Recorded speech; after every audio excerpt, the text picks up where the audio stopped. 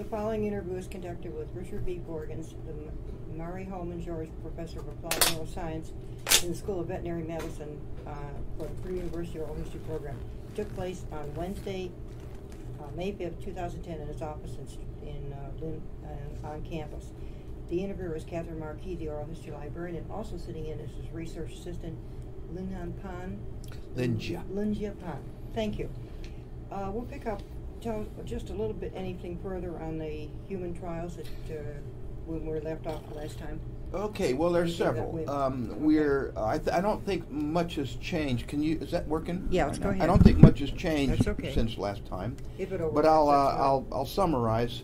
We're into about 3 or 4 weeks after our one of our first inventions, a drug. Its international name. I don't know if I'm over restating some things, but it's okay. I'll do the best. It's fine. I have its international name. Its international proprietary name is Ampyra. In the United States and Canada, it has another proprietary name called Fampridine, and we know it as 4-aminopyridine. It was our invention for spinal cord here, and it's finally been commercialized by a corporation in New York for worldwide distribution for people with MS, and will go to chronic spinal cord injury, likely as on the basis of off-label use. It turns out that spinal cord injury for people that have had it 5, 10, 15, 20 years and multiple sclerosis share some scientific issues that keep people from functioning or having movement. And basically, I think that the company went for the gold ring to go after MS because the patient numbers are extraordinary. Patient numbers for spinal cord injury are, in this country alone, about 250,000 chronic people. But when you start looking worldwide, and even new injuries are very small, there's only about 11,000 spinal cord injured people every year in North America. At least in the United States, excuse me, I misspoke myself, in the United States. Mm-hmm. So a lot of people ask, why MS first? A lot of it had to do with market and investment and being able to get something out. But the truth is, it'll end up being used as we first planned it for chronic spinal cord injury, and we're very proud of that. It's a Purdue intellectual property, and it's out there. Someone can get it by prescription now and work with a neurologist. It regains some functions, even walking ability, sometimes for people with advanced MS. So it's a really big deal. Nothing's happened since that, but nothing will happen except that thousands and thousands of people now, now and in the future, will have access to this drug.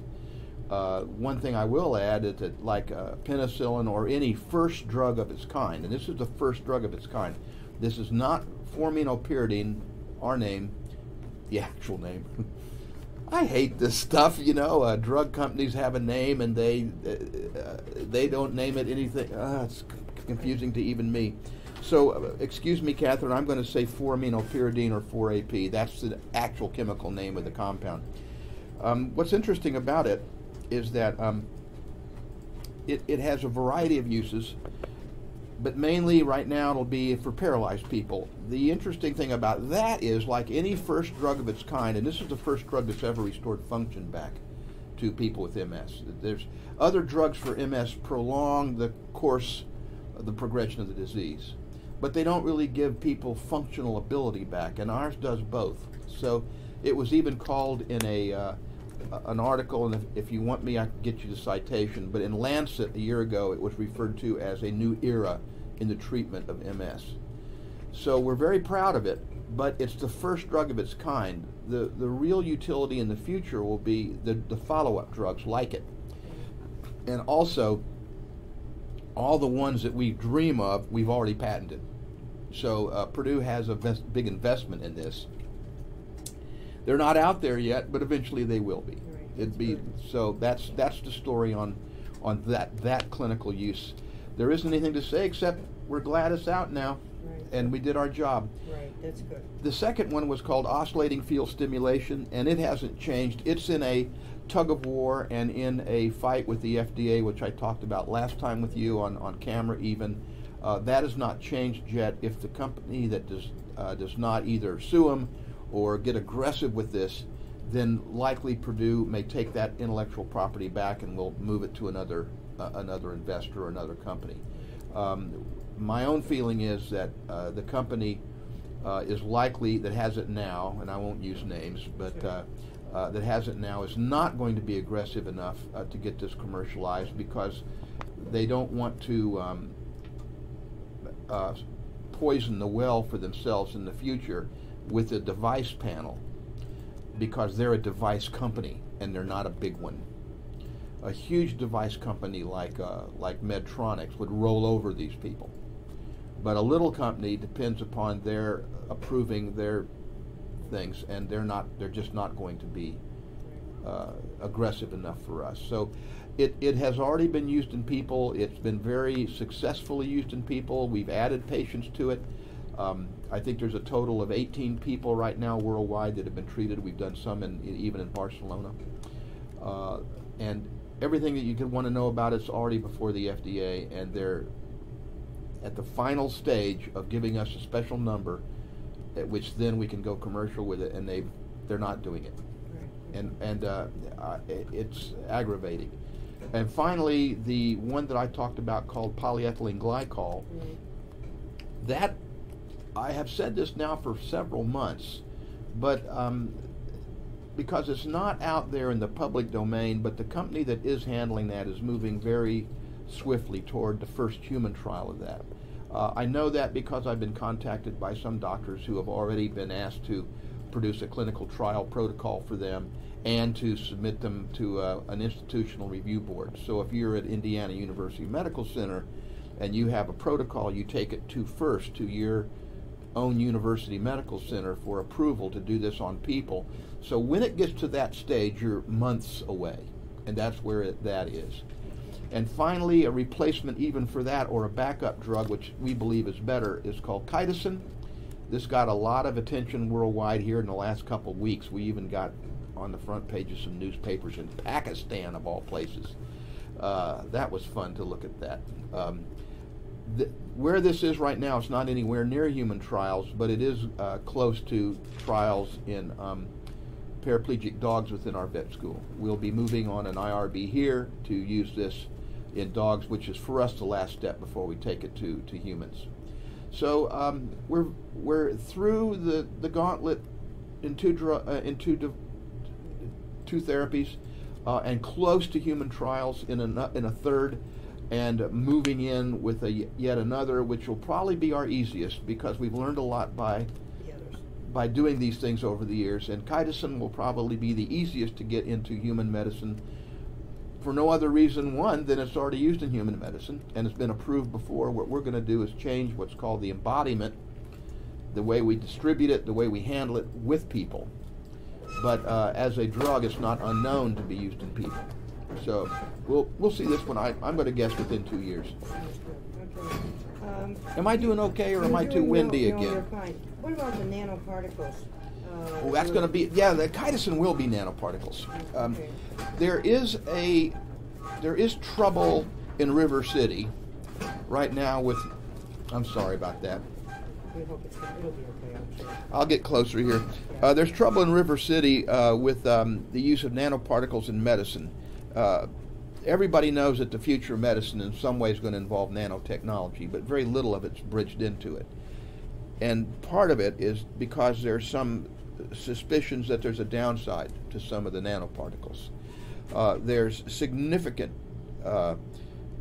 resistance now to using carbon nanofibers and other things that are similar, because they have an asbestos or taconite type of action in producing maybe cancers and other kinds of problems. So there is some real difficulty with nanoparticles in general actually moving into human clinical trials with people. Ours is not going to be a problem, and the reason why, and I may have done this last time with you, is that it's made out of a sugar, and within a day or so it's degraded and gone. It's biodegradable. It's already going to do its mechanical effect on cells, which is to repair damaged ones, and then it will be degraded by the body. And since it's just going to be in the bloodstream for a couple days, and since it's going to be undetectable because we're going to be using nanoparticles themselves, we don't see a problem. Okay, sounds good. And then, of course, we did, I think, talk last time about the December year, the Distinguished Professor, which is nice, the Mary Holman Professor of Applied Neuroscience. Very good. But also, you have a joint appointment with the Weldon School. Yes. Can you make a comment on that? Okay. First, as a matter of record, I'm the Mary Holman George. It's a university named chair. Right. Okay. But I'm not a distinguished professor. Okay. That was bungled some time ago, and I won't say who bungled it, but actually when donors give as much money as Mrs. George did, the distinguished goes with it. But someone bungled my title, and I've gone through our new dean to change it, but I haven't yet succeeded. So I want to, for the record, state that I am the Mary Holman George Professor of okay. Now, that's about 50 or 60% of my job in the School of Veterinary Medicine. The other is in biomedical engineering in the Weldon School. So I do hold two real appointments. I'm not a courtesy appointment in Weldon. I'm actually a full professor there, and I participate in things like promotion committees and things like that. I've got to go to the... Oh, okay, sure. Tell me when we're ready. Okay. Yeah. Going back to make a couple comments about my appointment in biomedical engineering. Thank you. I'm happy with that appointment, and I love working with Dr. Wadaka and some of the other engineers for real. My last postdoc, I got her to join our group. She came from BME. Her professor was Albina Ivanovic. I can never get her name exactly right. I apologize if you ever hear this, Albina. But the other real interesting thing is that it really is more in line with my education. I'm not a veterinarian at all, and what little I know about animal medicine has come from working with neurologists and small animal surgeons for 20 plus years here. But my own background is in biophysics, and I have a lot more intellectual home in biomedical engineering in some ways, including even the devices that we build. And then another interesting story is that when I was a student here in the early 70s, I had some support from the biomedical engineering group. They provided support for my first year of graduate school. And then the next year, Dr. Geddes came from Baylor University, and there's where and that's when Purdue decided to really turn, which was a focus group, a small center, into a real engineering center, and that was by bringing internationally known person like Geddes with a tremendous record of achievement from Baylor into Purdue. So he came a year and a half after I had been here myself, coming from Texas. And this is where the story gets remarkable, if not interesting. Lionel Jaffe, my professor here, given my background in Texas and my background here, which was in biophysics and physiology, decided to invite Dr. Geddes as a brand new faculty member onto my graduate committee. So he did. So my graduate committee, Dr. Geddes was on it. I was probably one of the first graduate students, perhaps, that he joined a committee for when he came here. The story doesn't end there, though. I had finished a master's degree at North Texas State University. That's the old name. The university nowadays, they changed their name as the University of North Texas. Don't ask me why they did such a thing, but because I don't see any different in the cachet between the two. But I was a master's graduate under a man at North Texas named David Redden, the late David Redden, now deceased. He did an awful lot for me, and he was my first graduate mentor. Now, David Redden, in his career, spent some time working as a student under Leslie Geddes at Baylor. So David Redden trained under Geddes. David Redden trained me. I came to Purdue and ended up with David Redden's old mentor, Leslie Geddes, on my committee. And over my career at Yale, and just till a few years ago, I'd always kept up with Dr. Geddes. I know his wife well, and great loss to all of us. But you know, the funny thing about Leslie Geddes is he had so much influence on so many people positively at Purdue from the time he came here that he's, you know, these things about being immortal, where there is some truth to that. You're never really ever forgotten, especially if you're a Leslie Geddes. I can only wish that I could have as positive an impact on as many people as Geddes did. And I'm proud that not only is he sort of my scientific great-grandfather, but he's my grandfather too, so he's both, you know. Thank you. That's very kind. Let's see.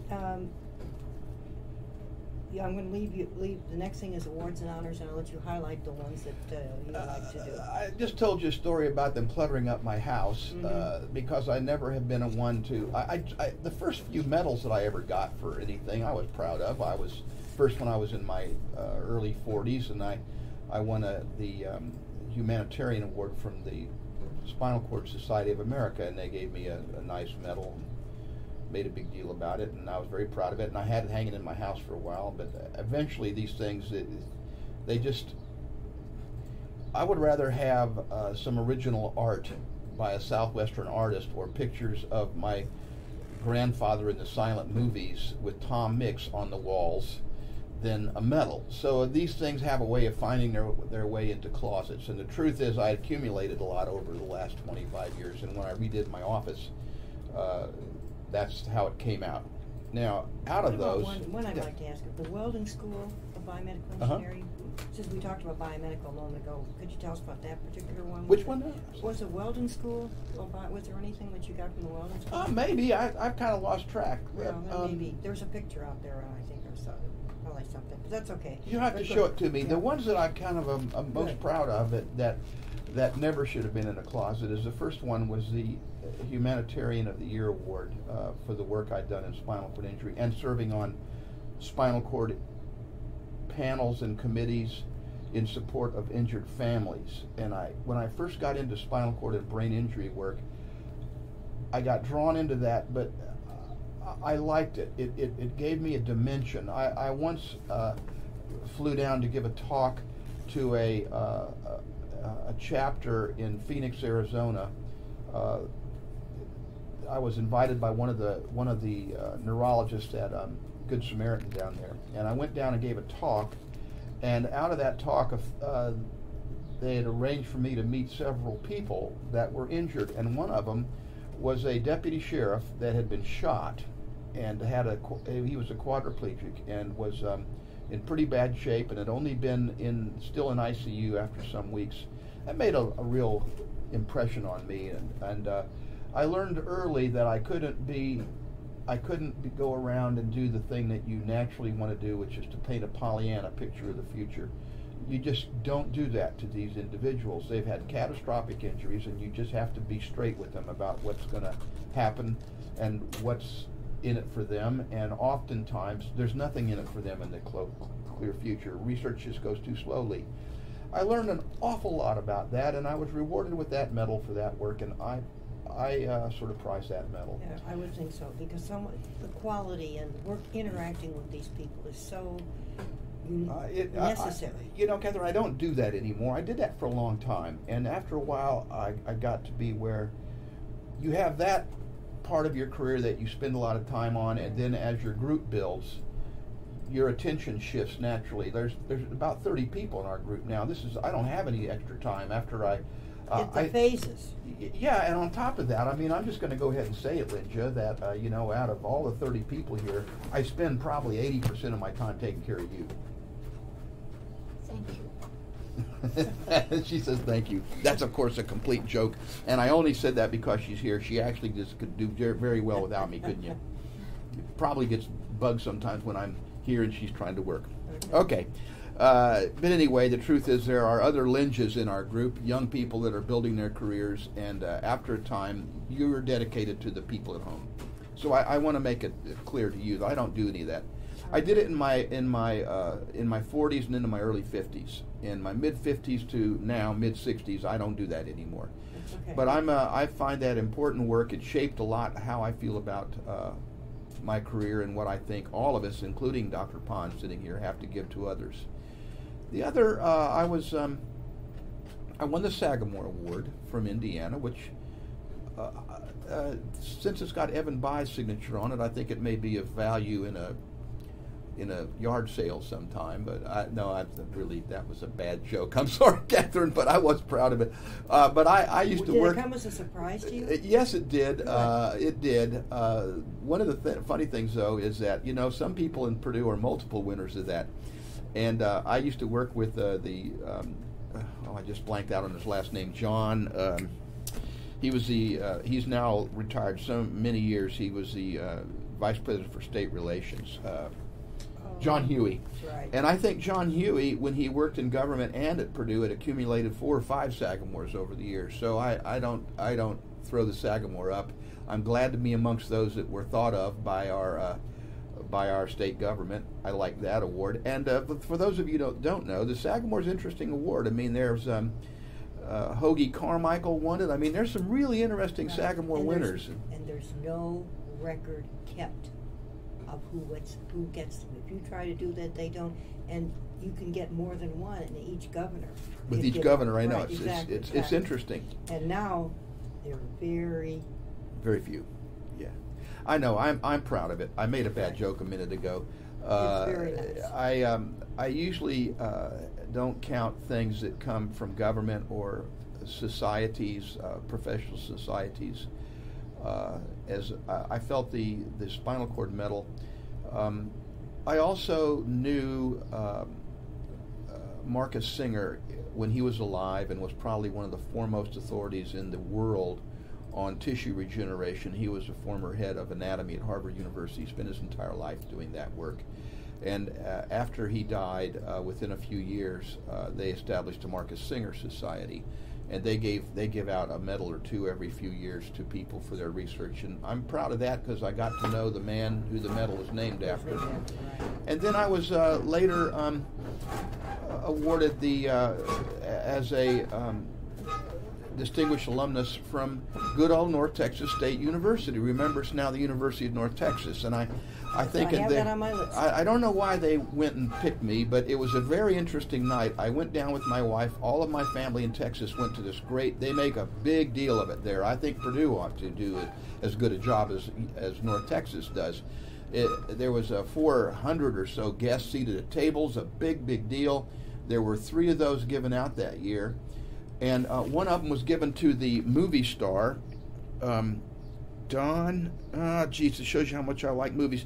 He played he's a face that everybody knows. He played the sheriff who was, he played the private detective who was murdered in Nick Nolte's, in that version of Cape Fear. He's been in everything. His name will come to me in a minute, or I'll call you back. But we can add it into the right. It's really kind of funny. This guy was there sitting at the table with my wife and I. Now, the way they seated us, I sat down. My wife sat next to him. And she talked to this bona fide, huge Hollywood star all night long, who most of what he said was how nervous he was to get this thing because he didn't know what to say. And I just thought that's funny. Here's a guy whose whole career is getting up and reading his lines and making wonderful movies. He usually plays a heavy. He plays a bad guy often. And he always plays a tough guy, real tough guy. He's a big guy. And he always plays a tough guy. And here he was just basically almost coming close to shaking in his boots. Sandy said, God, you just can't believe how nervous he is. And I talk in front of people all the time. I've never been on camera, but I talk in front of large groups. So it was nothing for me to say 5 minutes. How did he do when he finally got up there? He did sort of okay. He sputtered around a bit. He tried to wing it. You could tell that he tried to wing it. But the audience enjoyed it. Oh, yeah, of course. The audience liked seeing his face, you know. I also went to school there with Don Henley, actually, of the Eagles. Don Henley and I actually made some records together, and they awarded him that award a year or 2 later. I would have really liked to have been there together with Don, who I've known for all of my life since he was 17 when he met me, and I A&R'd and helped him with his very first record with a group called Felicity. So I could have had a lot of fun sparring with him on front of everybody. But what I ended up with is this movie star who didn't really want to be there and didn't know what to do. That one of the neat things about that is they videotaped it, and I had the complete videotape of the entire ceremony, and I looked at it once some years ago, and it really is true. He just didn't do a very good job at all, just really kind of out of character. So I enjoyed that, but that both the getting the thing, and that my old university 30. I left North Texas State in about 1972 and came here. So and I was given that in the early 90s or something. Yeah, right. And, I do have that on the you got on the list, and right. I forgot the exact date, but I was gratified that somebody remembered me. I love the things. 1994. 94, and gosh, that doesn't seem that long ago when I got that. So yes, there's a lot in there. I have really enjoyed my working with the Intel Corporation for a lot of years. I served on their International Science Fair. That's not a big deal in there. You'll see all the things from it, but you know what? That turned out to be a big deal. The Intel Corporation, when they ran their International Science Fair and you're a selected judge, is a big deal. There were astronauts that were selected judges and things, and I remember it really was. They discontinued that program the way they used to have it, but for many years it was a really big deal. And the other thing that I loved about participating that, and they honored me with that, was that I really got to meet and got to see some of the most incredible young people. We're talking 14 years old. You just can't. All these people that are negative about the state of young kids from watching too many rap videos have never been to an Intel or any International Science Fair. The passion that some kids get when they're 13 or 14 for doing something is unbelievable, and what they can learn and what they drive themselves to do. One of my favorite stories is the young man that won the math and physics competition that year was a person who had solved one of these ancient math riddles. Mathematics has got all these secret things that no one can ever solve. I guess it's like finding the root for pi. The holy grail of math. And there's several classical problems, and this kid solved one. But it turns out, for having these famous people on the math physics panel, they found themselves unable to reach a conclusion whether he actually solved it or not, or whether he was actually even close to solving it or not. And so they brought in some Nobel Prize winner in math and physics to go through his solution, and it turns out he got it, and he won the medal that year. Now, most people don't know how big a deal that was. In the years that I worked with Intel, these kids got 4 years, most of them are in high school. They get 4 years of college to any college they want to go to. They get extra money on top of that. And they get to go and be a part and sit as observers to the Nobel Prize ceremony in their area in Sweden. Yeah, they get to take them and their families as invitations. Intel set that up. They get to go do that. I got to where I just really get sick of all the bad press sometimes that we see about companies and young people now, because my experience has been there's nothing better than America, and there's nothing better than American young people when they really get a burning desire to knock the fences down and do something. It's incredible. And it's they're just happy incredible. To share it. Right. They're just wonderful. I met a young girl who was 14 years old that solved a parasite riddle in the state of Florida that for years was not solved by either the Department of Wildlife and working with government agencies for years. And this girl did it out of hard work, and it's almost like police kind of shoe leather, talking to everybody that ever had a dog that was a mosquito-borne infection. And my last story for you about that is I remember talking to her. I was not on her panel, but some of the people said, Borgens, you got to go talk to this girl. So I go find her because she won that division. And I go find her, and she was still in front of her booth. And I walked up, and what I met was this really, really 14-year-old girl. Not the 14 going on 20, not the Britney Spears wannabe, but a little kid with braces who's just wonderful little kid still. Boy, did her parents do something right. And I talked to her for a minute, and I said, you got to tell me what got you involved with this mosquito-borne thing, this disease, whatever. I forgot the details of it. And this is exactly how she started out. She says, well, I had a dog, and his name was Fluffy, and Fluffy got sick. I'm making that up a little bit, but that's almost verbatim the way she talked to me. I'm thinking, most kids will talk about their little dog Fluffy or their little dog Pudgy and him getting sick and going to a veterinarian. Not good enough for this young lady. This young lady wanted to know everything about it and found out that it was still a mystery. Fluffy did fine, treating it symptomatically. So she solved the riddle. And she goes from Florida as a part of the medicine contingent to the International Fair for Intel, and she won that division. A little bitty super kid with braces, who mainly wanted to talk about her dog. Isn't that the something? It is. It's very enriching. It's wonderful. That's if you want to know about the awards and stuff. No, that's fine. That's fine. But behind each of those is some story that I've gotten out of it, and to end up on the final thing. Yes, I'm glad they're there now, because at my age, when I talk to people like you and others come in, they look at that. Oh, what's that? Well, that's a picture of me and the Gov. You know. The story behind that is he knew we were working on stroke, and he died of stroke, a few years after that we had actually come up with some things that we've been publishing on. I find some of these things really ironic.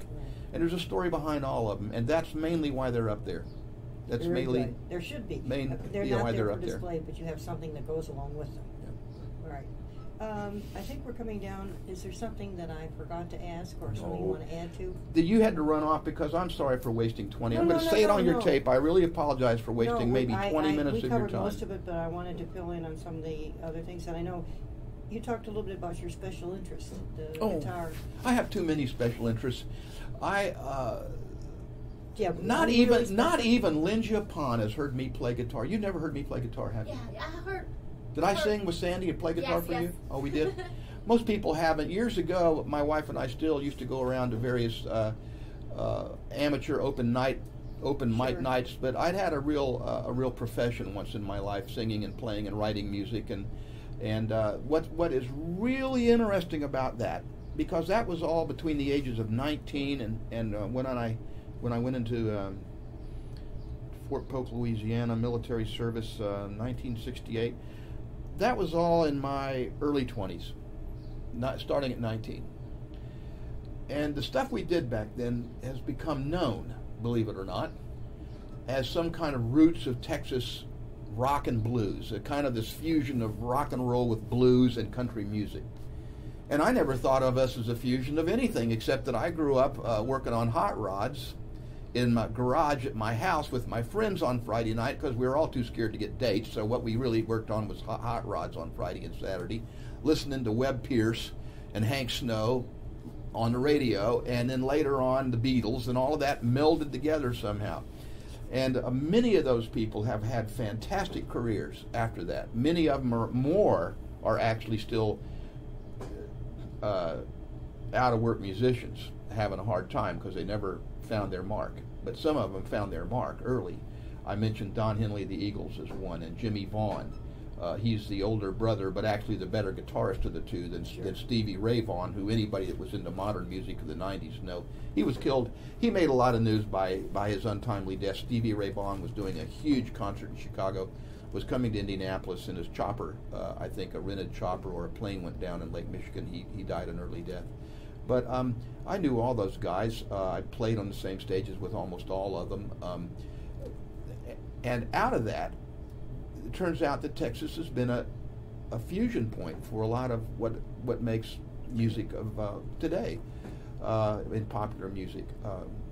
Country rock particularly, and folk rock particularly. Those are old terms, but they're still around. That's right. Exactly. And Austin has become the Nashville of the Southwest now. And so there's interest in all of us that in the 60s were Austin, Dallas, Denton, because most of us failed out of school because we were really musicians on the road, but we had to keep our Army deferments. This was not during the days of the lottery. This was the days of the draft.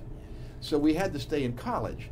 So I bounced around a lot of colleges, and most of us long hairs, that's what I called us back then, ended up in Denton. They had a great music school. Denton has a fabulous North music Texas school. State. That's right. Absolutely. North Texas State has one of the most best, I mean, up there in the top 5 with Juilliard. North Texas has a fabulous music school. And we just liked the music scene in Denton, and we all ended up there. And now there's these sites devoted to our band, or our band and other bands like them. But there's more pictures and more history of my old band on the internet now than there was. There's more interest in us now internationally than there was when I was doing it at 20 years of age. And most of our records, you can download them for free off of these sites. And when I go to the blogs and I read there's hundreds of these entries from people all around the world that are interested in the Bricks, spelled B-R-I-K-S in case anybody wants to Google it. But some of the sites are really excellent and do really good histories. And they had found pictures and things of us that I never even knew existed. And it's amazing what surfaces. It is just amazing to me. I'm 64, and we're talking about something I did when I was 19, 20, 21. And it still generates enthusiasm for people. One of these sites is called Garage Band Hangover. It's a typical kind of college kind of a thing that appeals to certain, but it's very professionally done. And I started finding out that almost all of my friends that I knew from back then, I could find them through that site and find out what happened to them. And many of them left the touring music scene and went and became very, very well-to-do, but in studio music and studio musicians, writers, behind-the-scene people in Nashville. So I'm kind of, at the age of 64, Catherine, I'm kind of proud of my stuff. That's right, I would think so. Dabbled around. The last story about that's funny, and you ought to use this one, is I had a colleague here for many years named Andrew Blight. He is now a vice president of the company that is commercializing 4AP. And Andy and I had worked together since the early 80s. I recruited him. I'm a little older than him. I recruited him here, literally into this building in about 1986, and he left close to 96. 10 years. He made all of his career all the way through full professor here at Purdue in basic medical sciences, and he's a good friend of mine. And he knew a little bit. He'd actually met some of my friends. He went and stayed with me one time in Denton when we were eating pizza with some buddies of mine that played rock and roll music back then. And so he kind of knew about this. Well, one day I was gone, and a record came sent to, this is in the early 90s, it was a release, 2 new releases from a record company in Texas called Texas Archives Music. And they'd redone one of our albums. And it came to the lab instead of to my home, and people opened it because it was obviously a record, and I was gone. I don't remember where I was gone, but Andrew got it, and there was a nice brand new album cover with my picture, with long hair, with several of my friends, and it says The Bricks in big letters across it, So Andrew Xeroxed the cover, and then went around to all the floors over in Lynn Hall and pinned it to everything he could find, and he circled me in there, and he put a question mark and said, "Who is this person?" He's having fun a little at my expense. What had happened is generated all this interest again on campus about this stuff. So here's a lesson for all you young people who do something and then go into academics. Be careful what you do. It can actually follow you all of your life. And maybe beyond. And maybe beyond. Probably right. Probably right. I'll probably be dead and gone, and somebody will want to know something about the Bricks. Isn't that the funny the way it is? Right, yeah. I didn't leave anything. I'm just telling you some interesting things that I like. My other hobbies are antique cars. I'd never had the money to have a lot of them. The most I've had is 2 or 3 at one time. I build them up until they're really nice, and then I sell them to be able to buy a basket case of something else that I want more. So right now I have 2. Unfortunately, these I will not sell because they're wonderful, but my, which you'll see over here pretty soon, I'm repainting a 1946 Ford that I have, business coupe. And I think I talked with you, I know that you like Studebakers. My first hot rod was a 1953 Studebaker. And I have a 69 Corvette side pipes, the big muscle car of its age, great looking vet. One of the girls that lives with me has a Jeep, and we've customized it with big tires, and I'm repainting it for her. And she's a graduate student from China, actually. She's a little like Linja. Linja came here from the middle of Beijing, and the first place she gets is a place out in the woods. It was as far as you could get from an apartment in a big city, right, Linja? And then the house that she and her husband just bought is even more acreage, with part of Weah Creek behind it, a lot of acreage around her house, woods and all of that. And the very first car that she went out and got was a Mercedes hardtop convertible, because they were super expensive in Beijing. She never dreamed that she would ever have one. I think I'm telling this right now. And when she got to America, she found out, because of these import duties and all, that she could actually get one here, and she did. So Andrew was another person. He lived for 7 years in New York, never even owned a car. The first time he ever got to Purdue, he went out and he bought a house way out in the country and bought a big Jeep to go through the snow. Well, I have a young woman who lives with me named Wen Gao, and she'll be entering full graduate school at Purdue soon. And she's been taking classes here for some time. And she lives with my wife and I, and with another young lady who lives most of the time with us, also from China. Wen always wanted a Jeep, a big Jeep. And I wonder, why would someone, and I'll ask you this, Linja is here, I don't know why a young girl who in her was 24 when I met her, but why the dream of a big Jeep with big knobby tires and like what we call mudders here, the kinds that really a boy's car. You'd see some of these on campus. Jeepy Jeep, right? A big Jeepy Jeep. Right. I mean, it makes the regular Jeeps look like Jeep's little brother, you know. And I just don't know where the seed in her head came from living in Beijing her entire life.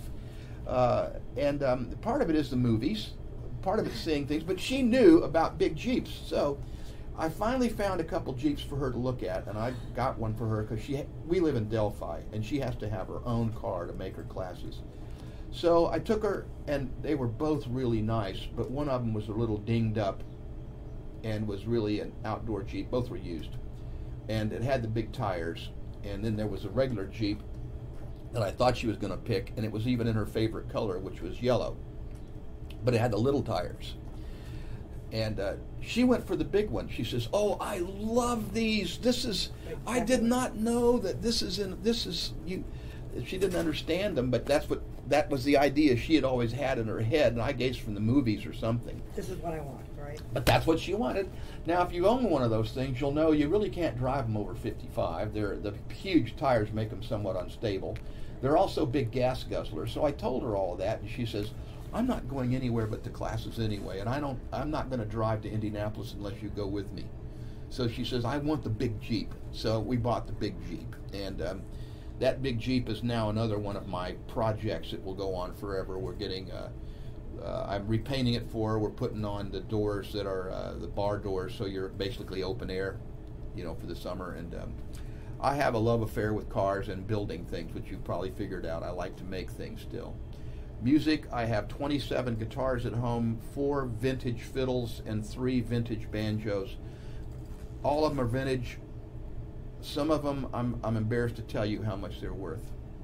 To me, they're just my age, and I bought some of them that were old back when I was a young man. I liked the sound of Dwayne Eddy and his guitar. That would be a name no one would know, but maybe you remember. I recognize the that. twang, doing, doing, and I got a Gretsch guitar. Well, that Gretsch guitar was 8 or 9 years old back then, was made in the 50s, and now those things are $10,000 and $15,000 and $18,000 a piece. It's right. just incredible how much that stuff. So I don't talk about it. I'm going to make somebody really happy when I pass on one day, leaving some of my guitars to friends. I gave one of my guitars to Wade. You know that? I gave her a blue Gretsch solid body with blue sparkles on it, and it was too new for me. And she has a band that she plays with. We're talking about a Chinese girl next door that's just finishing her PhD here, and I decided I'd give her an early going away present. So I gave her one of my old Gretches. And so I love the guitar. I love young people to play them, and I'm still involved with that. I collect militaria because of my family's been a military family as far back forever. I have a very large antique gun collection, but some of these things are not new, Catherine. I want to tell you, it sounds like a lot, but the truth is that I've been doing these things since I was a teenager. My first cowboy guns from the Southwest came from my grandfather, and I could go into a store out. I did this in Nacogdoches, Texas. I went to a little store outside of Nacogdoches near Martinsville, Texas. My sister went to Stephen F. Austin College. and this was in the 60s. And I went into that store, and there were a couple really period, what are called Colt Lightnings. It was Colt's very first double-action revolver, one of the favorite guns of Jesse James. Interesting-looking guns, different than Peacemakers, because I already had some of them. So there were two of them. One of them was nickel-plated, and one of them was blued, and they were beautiful. And I bought them for $35 a piece. Wow. Now, one of them was 41 long Colt, and the other was 38 long Colt, which they don't make anymore. And this old guy sold me both of those guns for $35 a piece. Wonderful. When I walked out the door, he said, "By the way, Sonny," said, "you can't buy ammunition for him anymore." Ha ha ha. He thought he just put one over on me, you know, and it's funny. So I've been doing this, Catherine, a long, long time, and I have a lot of interest and a lot of passions. Good. My other passions, my wife, she's got passions like me for singing and music and quilting. She is a dyed-in-the-wool, almost professional level, go-to international quilting shows type of quilter. And so sewing is a big part of our house. And our latest one has been collecting Chinese art. Thank you, Linja, who you and Yao introduced me to my first bazaar in China, where you could look at these things, and in your hotel they might, if it's a true watercolor, they charge you. Remember the one at the little gift shop at the Garden View where you first met me? They were $400 American there. And then her husband took me, with you and your husband, took me to a bazaar on a Saturday, only open in the bowels of Beijing somewhere. And we found those same things for $15, $20, $25. Yeah. And that's because nobody knows about these things. Right. Bojan even has a good story on me too. She took me to an antique little row, one street of really old shops. They don't call them antique shops. Everything in China is antique. I mean, everything's old there. What you and I think old is not old in China. Yeah. And so she took me to a real place where there's some old stuff. And one of the things that they had there, which is not supposed to be sold and not supposed to be looked into much, were the little tiny shoes. The golden lotuses, about size 3 or something like that, that are part of the ancient ritual, which was stamped out by the Chinese government. And they started stamping it out right after the turn of the century. The foot shrinking, what do they call that, Lindsay? Help me. I forgot the name for it. When the foot binding. Up till World War I and II, Chinese culture, it was considered beautiful for a woman to have tiny feet. Very tiny feet, smaller than you can, so tiny that you couldn't hardly walk.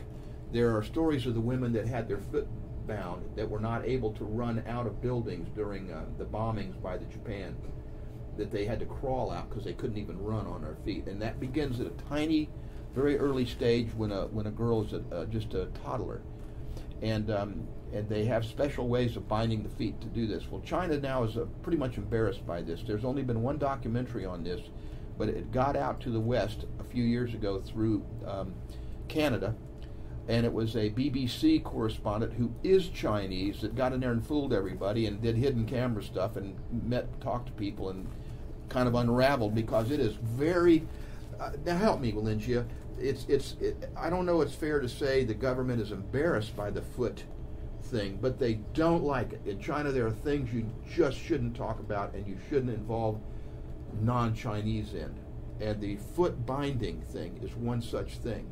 You'll never see the true foot binding shoes for sale or pictures of the women whose feet were bound. And I went to one of these places with Bojan, and I couldn't believe it. Some of that stuff was in there. But they were the real shoes. They actually had mud still in the thing. And I made the mistake of buying a nice-looking pair. No. I should have got the ones that had been worn and were dirty, because now after I've left, and I don't know when I'm going to get back to that place, they had, but what I did get was a picture taken at the turn of the century of two ladies with their feet bound. And to me, I don't know why I'm telling you this story other than leave you with an impression of me as I'm crazy for history. I'm crazy for the oddball. I read. And when I go to somewhere like China and I have friends like Linja, they don't even know what to do with me. I want everything. I want to know everything, And he knows more history of China than us. I'm sure. I don't think that's true, Linja. Your husband is a true scholar in Buddhist tradition and Buddhist history. I learned that from Ree and others who are native Mandarin speakers, and they say Yao is it isn't just the art that Yao knows about. He does it himself. Sure. But that's true, isn't it? Am I not? Yeah, he does. And you're just a very humble person. Chinese elites that have degrees like she does. You know how many people, what tiny percentage of anybody in China would ever rise to the kind of education Linja has? You meet someone special when you meet a Linja. Right. Bojin Chin, who you may meet, she's someone special. She took the exam that students take early in their academic career. If they fail that exam, they don't get to go to a Western-style university, period. And she took another one, the equivalent of our GRE, and she maxed that, and she got stipend support and other things that you just don't get in China, and they waived her other tests. And, you know, that's such a tiny fraction of the young people in China, such a tiny fraction. And so I always felt that when I was around Linja and some of the people there that are educated, the one thing I learned is you're special if you can pull that off. You were special in the drive you had to get yourself in, and to end up parlaying your meetings with Professor Zhu into having him take you as a student. He was a former president of Capital Medical University in Beijing, one of the most best in the country, and he was the president there 20 years. Now there's a downside to that, but as you get older, you'll be proud of that. You'll be proud that that's where you came from, and that a person as esteemed as he is would be there. But the other thing that I want to mention while I'm talking about this is I also have been struck by the enormous humility of the best. China isn't that different than America. If you're many people, I wouldn't call them braggarts. It's in the culture to be humble, especially to guests. But there are people that still show their oats, especially younger faculty members and people. I met them in Xi'an and Chongqing and Nanking and all. But the ones who I think have been the most creative or the most dedicated or the most driven to succeed, it's almost that it's an inverse relationship with humility. And Linja, she wouldn't tell us the stuff she knows. She prides herself in coming here. I've never heard her say that this person tried to do this for 2 years or more and even went to Scotland and they can't do it, but I can. Now, an American who's vying for a assistant professorship would make certain their department chairman knew that. You know, they would make certain that they knew that. It's not built into them. It's certainly not Linja. It's not any of the young ladies and young men that are here. And I like that part of their academic culture. Now, Linja tells me often that I'm overboard on thinking that the Chinese are so great in so many things. I think that your view of your own country is and academia. I agree with her. There are some things about Chinese academia I really don't like at all. But it turns out it's usually tied back to population pressure. So what you find out is some of the more draconian things that are done in Chinese universities are usually, in terms of the way students are treated, are because there's millions of kids trying to get in there. Not tens of thousands, millions. And the professors that guide these students through their lives there are old school. But that's changed. Old school means that they treat the students, and old style. The old style. For example, Linja was treated pretty much as like an employee. But that's changing because many of the younger professors who are now back in the medical schools and the best universities were trained in the West. Yeah. And their attitude is more like ours. So I've learned a lot. I'm not got some kind of crazy attitude that's unwarranted about how wonderful China is. China's like any other place, but it's a wonderful culture full of wonderful people whose cultural identity is to be giving, to be gracious, to treat guests very specially, very specially. You get off the plane in New York City, and you get off the plane in Shanghai, and I guarantee you there are two different worlds. I'm sure that's true. It is, and I hope you get Have I you? hope we get a chance to go. I hope you sometime. can, because Right. it's a wonderful magic land. Right. But don't go as a tour. Find some academic there, or find someone to go with you that knows something about the. Will do. Yeah, I'm sorry. I got Thank off you. on this. I want to thank you very much. Thank you, Lindsay, for sitting in. I really Oh, appreciate it. This is jeez. I want to not thank me because I'm too windy. I get off telling too many No. stories. I'm way Very too good. talkative. nice. You're excellent, and the